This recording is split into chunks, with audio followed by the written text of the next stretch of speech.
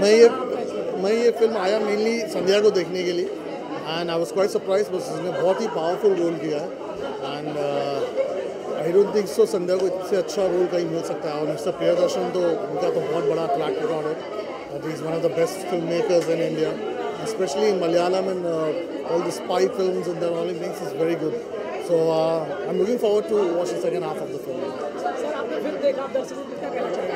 दर्शकों ये कहना है कि फिल्म ज़रूर देखना बिकॉज बहुत ही इंटरेस्टिंग है, पता ही नहीं चल रहा है कि आगे क्या होने वाला है। और अभी इंटरवल हुआ है तो अभी हम लोग सेकेंड हाफ देखने वाले हैं। I think everybody should go and watch this.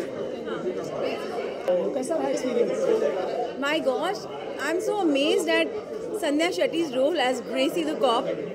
And it's a very shade of grey. मतलब ये नहीं समझ में आ रहा है कि नेगेटिव है कि पॉजिटिव रोल है। It's somewhere in the middle which is very real. And she's looking like $1,000,000. She's acting so naturally. मतलब I'm so proud of her. And वैसे भी film is very interesting. The plot is really interesting.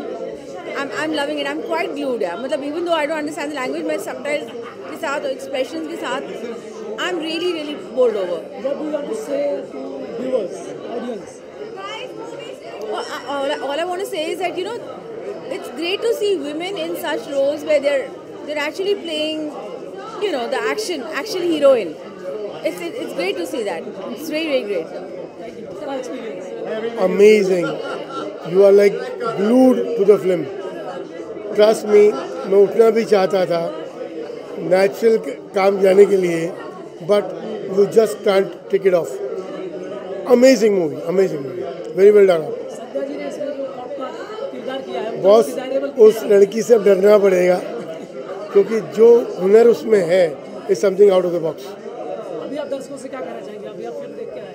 Must watch film so that you don't regret कि आपने एक अच्छी movie नहीं देखी। Must watch.